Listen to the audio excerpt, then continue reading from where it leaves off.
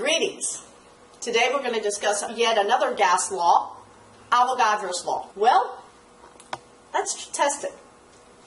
It says that for a gas at constant temperature and pressure, and I'm going to keep it at constant temperature because it's at room temperature, and I'm going to keep it at constant pressure, the volume is directly proportional to the number of moles. So, basically what this entails is that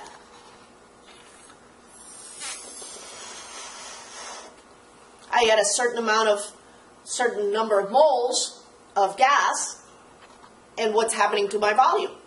It increases. I add more,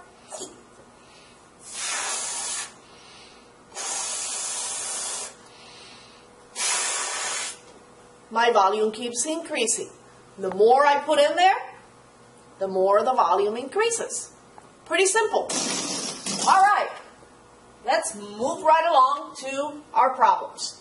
Well, how does this work? Well, basically, we know that volume and moles are directly proportional, so our relationship is V1 over N1 equals V2 over N2, which if we cross multiply, our relationship comes out to V1 times N2 equals V2 times N1.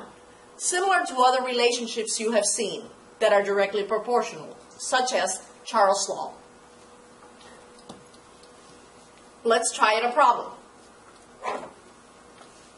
If I have 0.105 moles of helium gas and it occupies a volume of 2.35, I have N1 equals to 0.105 moles, and I have a volume 1 of 2.35 liters at a certain temperature and pressure that hasn't changed. What volume, so I'm looking for V2, question mark, would it occupy if the mole, if I have 0.37 moles?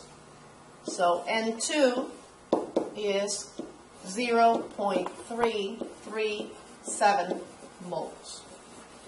So I'm going to plug in my values, and I'm going to say, I'm going to rewrite V1 N2 equals V2 N1.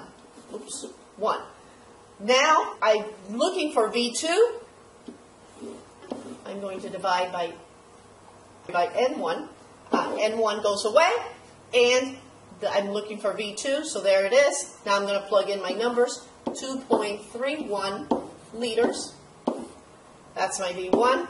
N2 is 0.337 moles divided by my N1, which is equal to 0.105 moles. And I did this calculation previously, and I know that it is 7.554 liters.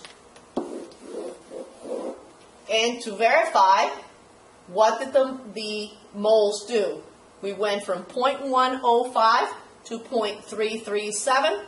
Does that look like the volume in the moles increased? So the volume must also increase. And yes, it went from 2.35 to 7.54. All right, very good. The next problem, I'm going to let you solve this one on your own because I think you can do it. It's a very simple problem. And I'll give you the answer momentarily.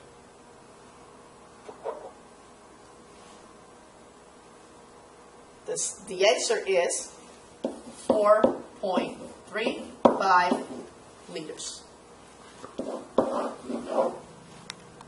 Make sure that you have solved it using all of your variables, writing them down, writing your formula. You should be a guru now at solving gas law problems. Have a good day.